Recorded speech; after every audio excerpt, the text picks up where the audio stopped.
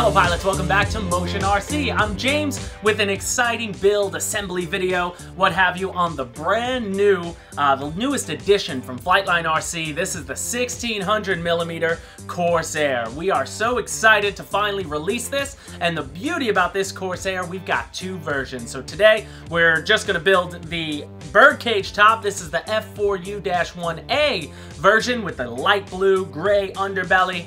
And then we also have a bubble top version, so the F4U-1D, which you can also get, pre-order today if you're watching this video, and it'll be here in anywhere from 4 to 6 weeks time, and it is stellar. We're obviously super excited because looking at FlightLine's lineup, we've released obviously some multi-engine birds. We got the 1600 Tiger Cat, we've got the 2000mm B-24, which was last year's release, and then one of our most popular FlightLine is the 1600mm Spitfire behind me, sorry, and now we added our second 1600mm single engine Warbird, and it is the first US one in the 1600mm size, so we're excited about it, and we were excited to give you two schemes on it. It has all the scale fidelity I think you guys would look for in a Corsair of this size. Alpha did, and the team at Freewing did an amazing job on this Corsair. I just built it myself and was super impressed with how quickly it went together. I think the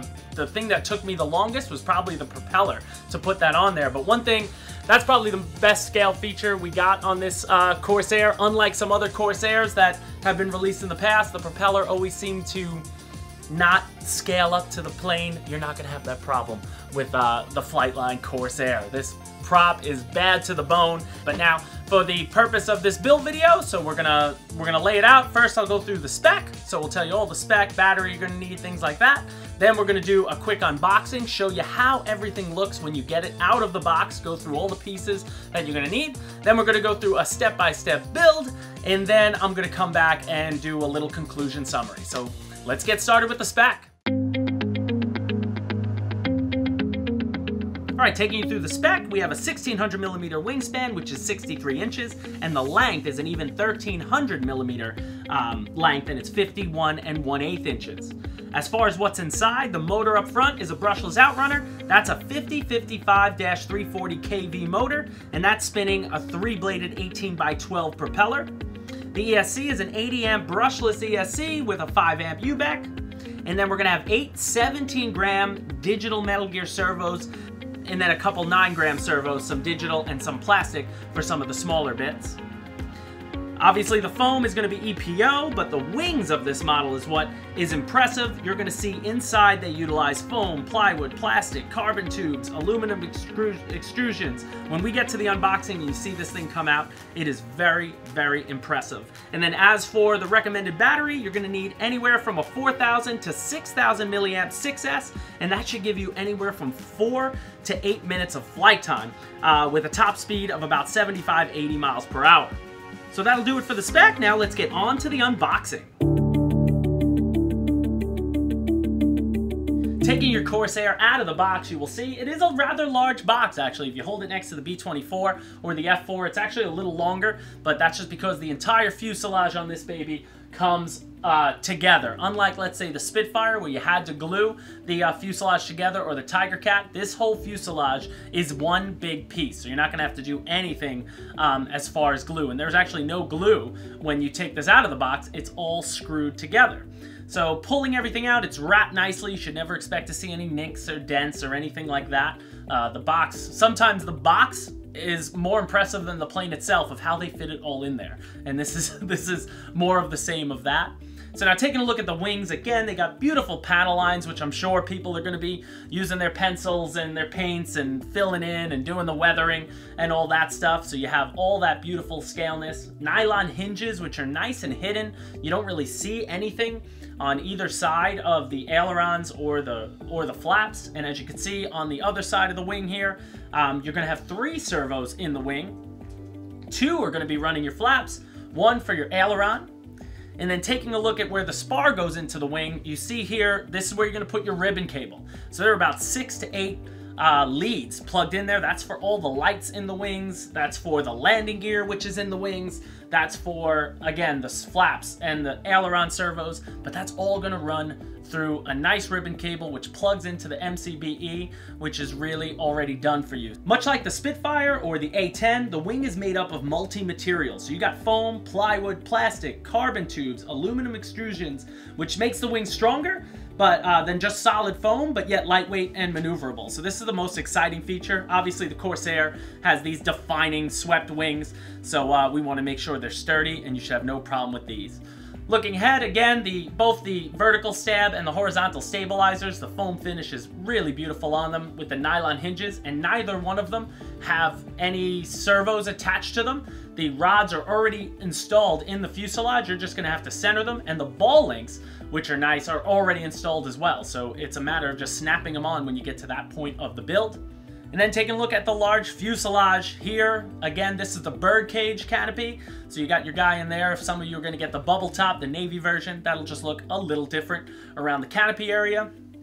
But you can see they have the retractable tail wheel starting from the back. And then you can see underneath where you're going to install your main wings. You got a window on the bottom. And then looking at the front, I love how they made the radial engine look.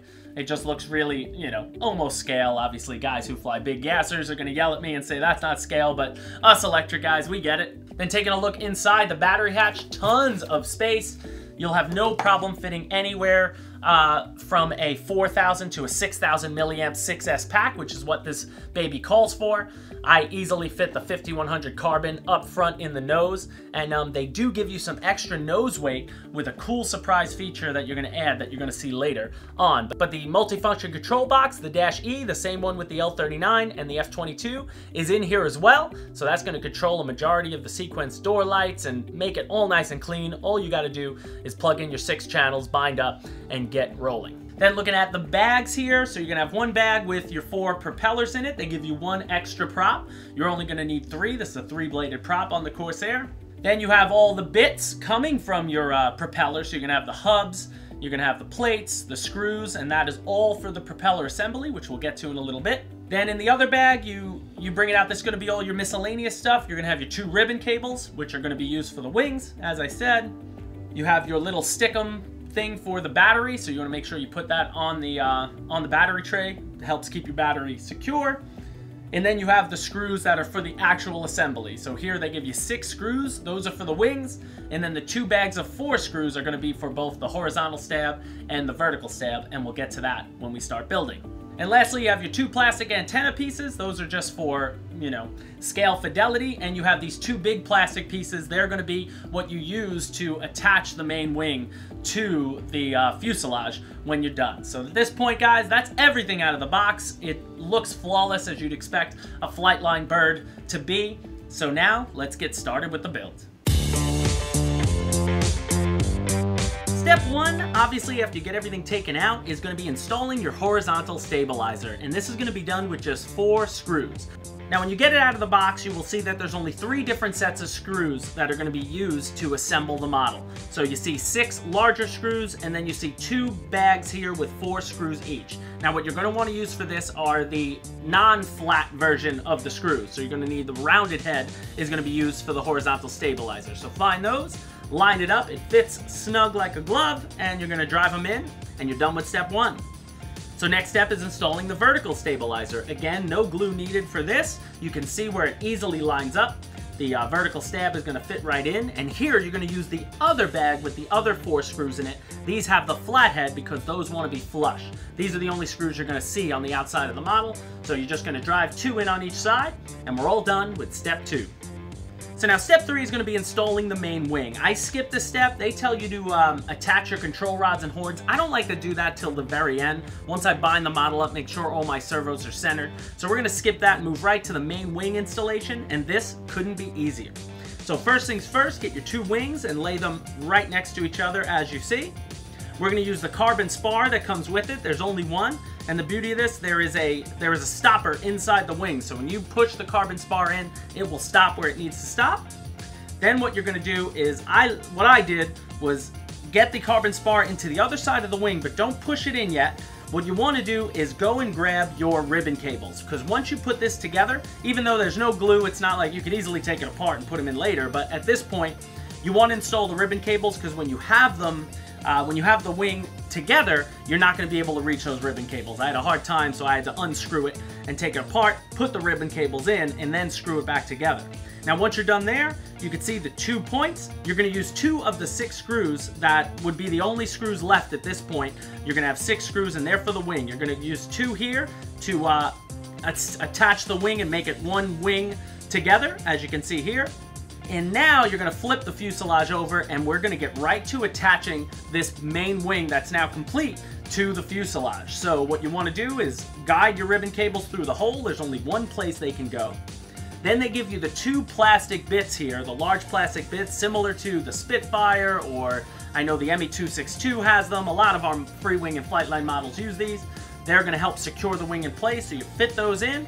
And then you're just going to take the 4 remaining screws. These are the PWM 4x8 screws. And you're going to drive those in. And now you have a virtually completed F4U-1A Corsair if you got the birdcage. So now after this, the only 2 scale accessories they give you are just 2 antenna. The larger antenna is going to be right in the slot that's on the battery hatch, and the smaller antenna is going to go on the fuselage, and there's really only one way they can fit, so it should be pretty easy there, and I didn't even use any glue for them. They go in pretty nice and snug and shouldn't fall out. So now what I would do here is bind up your model, and let's attach all the control rods. So I'm going to lay these out for you. If you see the push rod instructions, all the ball links are already attached to the clevises, the control horns. So you don't even have to worry about what hole those go into. You're just worried about where the push rods go into the servo. And the beauty is the rudder, elevator, the steering gear, push rods, they're already in there. You're just going to have to make sure they're centered when we bind it up. So all they give you is 6 push rods. There's going to be 2 for the ailerons, and they are 70mm. And then they're going to give you 4 for the flaps, because there are 2 servos in each wing just driving the flaps. There's actually 3 servos in the wing. So make sure you just lay them on the table like I did, and you can see very easily which is which. And then you want to get those all assembled after you bind your model. Now it's time to install the prop. This might be the longest of everything you do in this build. And you're going to see here it comes with 7 screws. There are going to be 3 screws that are 22mm, 3 screws that are 25mm, and then 1 little screw, which is going to be the final one to drive in your spinner. So we'll put him aside with the spinner, and now we're going to focus on assembling the prop. So they give you 2 plates. You can see one that's thicker than the other. The thickest one is going to go in the back of the hub. So find the back of the hub, put that on there. Then you're going to see the 3 propellers have a little nub on the end. That nub is going to clue you in. It's pretty easy. There's only one way these are going to fit, being that that nub is there. You're going to find it into, you're going to find that nub, find where it goes on each side, put the propeller in. Then you're going to use the smaller, thinner plate on top of the propellers. Then you're going to put the final hub on, and it should look like this once you're holding it together. And then from here, it's very easy. I just laid it down on my table here. And now you want to make sure, don't forget, these 6 screws they give you, there are definitely 3 that are longer than the others. So the longer ones are going to go on the inner circle, and the shorter ones are going to go on the outside circle, so farther up on the propeller, if you will. So as you can see here, and they'll really only fit one way. If you put a shorter screw into the middle, you'll see that it doesn't catch, so it'll give you a pretty obvious notion that you're going to have to, that you're using the wrong screw. And then just make sure you use the little washers that come with them. That'll help keep the prop secure. And once you have this prop built, now it's just fitting it on the motor. So the motor already has a nut on it, so it's going to fit perfectly flush when you slide it on there. Then you can use a screw to put on the spinner underneath, and then obviously the decorative front spinner on as well. Now, one awesome feature that they included with the propeller and the whole motor mount, if you look here, there are 3 screws that you can take off the entire cowl. So your prop has to be removed for this. And they give you these 2 weights. So these are weighted, look like circular cylinders. I thought they were going to somehow fit on the propeller, but they don't. What you're going to do is remove the cowl, and it comes off very easy. Again, 3 screws. You can see it pulls right off. And then when you look inside the cowl, you're going to see there's already 4 weights installed there with some tape. And there's extra holes. You can add an extra 4 weights. So say you're working with a lighter battery, you can't get that nose weight. You could just add in more weight into the cowl, which is a really nice feature. I thought this was really cool. So I'm gonna have to do some playing with it when we're out at the field, because I plan on flying this on a 5,000 milliamp Admiral. I would love to be able to use my 4,000 milliamp Admirals and also the new 5100 Admiral Carbon. So I may have to be taking the cowl off, which is simple, and just experimenting with it and see how my CG plays out. But a really cool feature, glad they did it, and as you can see here, once it's all installed, that prop looks mean. So now guys, at this point in the build, you're gonna be done. You have everything built, assembled, so now you can start adding your decals. If you go with the birdcage version, like I got, there's minimal decals that you're gonna have to put on. They give you 2 different liveries. I went with the Daphne C just because I like nose art on my model, but very simple to put on. No water slides, which I wish they had, but they don't. But for the most part, everything else looks good. Big, nice big roundels, and it's a really sharp looking model when you get all the decals on. And then lastly, you're going to be setting up your rates and your CG. Right now, the manual is calling for the CG to be 100 millimeters back from the leading edge of the wing. So we can show you that here. But again, you're going to have to, you're going to have to play with your battery, and they give you all the nose weight so you can play with your CG. Make sure you get it right before you go and fly. And then as far as rates go, they don't call for any sort of flap to elevator mix, nothing like that. So the rates are very simple for low and high rate. And again, these are always a starting point, guys. You're going to have to play with your rates and make sure that they fit your flying style.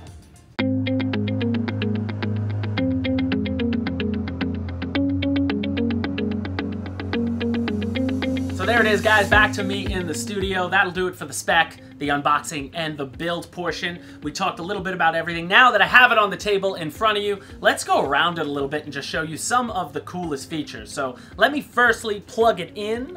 Canopy comes off very similar, reminds me of the Spitfire, and it does have the antenna on top, but plugs in very nicely. There's a couple solid magnets in there. It's magnetic close, so when you feel it close, you're going to hear it snap. I have currently, I'm going to tilt this down to my cameraman, I got a 5100, let me pick it up a little bit. I got a 5100 Admiral Carbon in the nose. Again, I have not played with the CG yet. I just threw that in there because I was binding it up and going. We hope to be flying this tomorrow. So if you're watching the flight review, remember we did the build the day before. And you can see there's a ton of space in the canopy. What I like, I went with an Admiral Stability Plus gyro, and I have more than enough space to put it right on the wooden plate, if you could see in there, which you already did. And, you know, there's no reason the battery should ever hit it, and it's right next to the MCB-E. Same as the L39, we're using that new multi-function control board. And the beauty of this too, guys, is the entire board comes already plugged in. The only 2 things I plugged into the board were the ribbon cables for the wing. I mean, the wing has a lot going on here, so I'm going to spin this around right on its nose for you. And I'm going to duck under because I don't want to hurt myself, or hurt the aircraft is what I care about more. But take a look at everything going on these wings. From the 2 servos with the flaps, the awesome landing gear that you've come to expect. Remind me exactly of my Spitfire landing gear, and they do a full 90-degree rotation going in with the cool sequence doors, which we love. You've got lights on the wingtips, and your left wing has another light here, a white light that stays on. I guess I could help a little bit with orientation for you.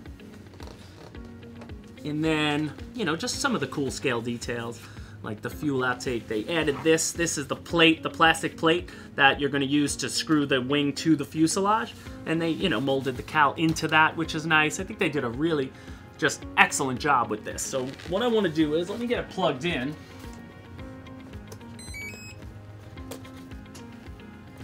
So there we got it plugged in. Where'd I put my, give my canopy, cameraman. Thank you, kind sir. Now we're in. So let's show you the landing gear.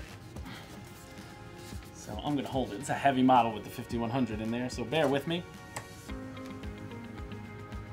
There we go. Now it's on a bit of a delay like the L39, but then you'll see the nice sequence doors. And then let me open it again for you. Sequence doors come out. That takes a couple seconds.